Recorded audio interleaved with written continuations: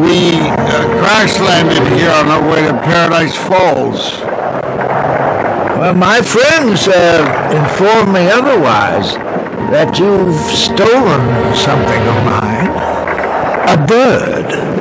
Well, we saw a bird, but it ran off.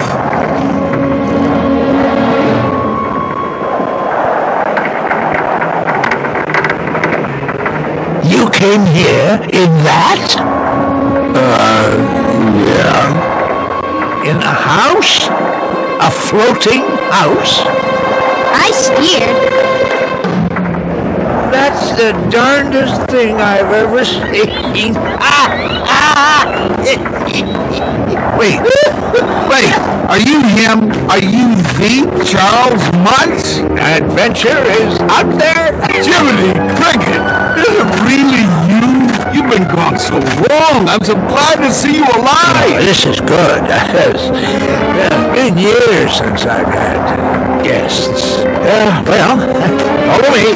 Let me show you my floating house.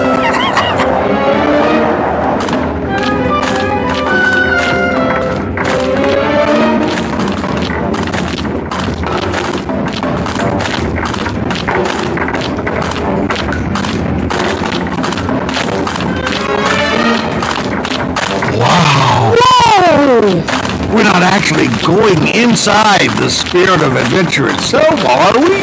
Of course.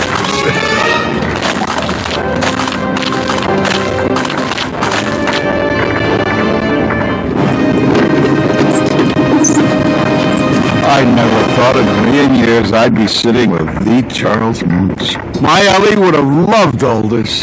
You know, thanks to you, she had this dream to come down here and live by Paradise Falls. Yeah.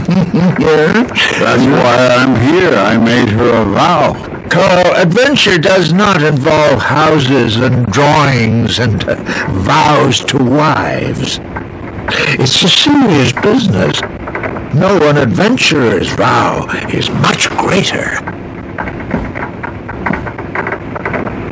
Beautiful, isn't she? Wild child of this place. There's no other creature like her. She means everything to me. No one believed I discovered something as important as my bird. I will capture her and show her to the entire world. But haven't you been out here since I was Russell's age? It's a labyrinth. She hides inside for months at a time. I can't go in after her because once in, there's no way out. I lost 19 dogs making the attempt.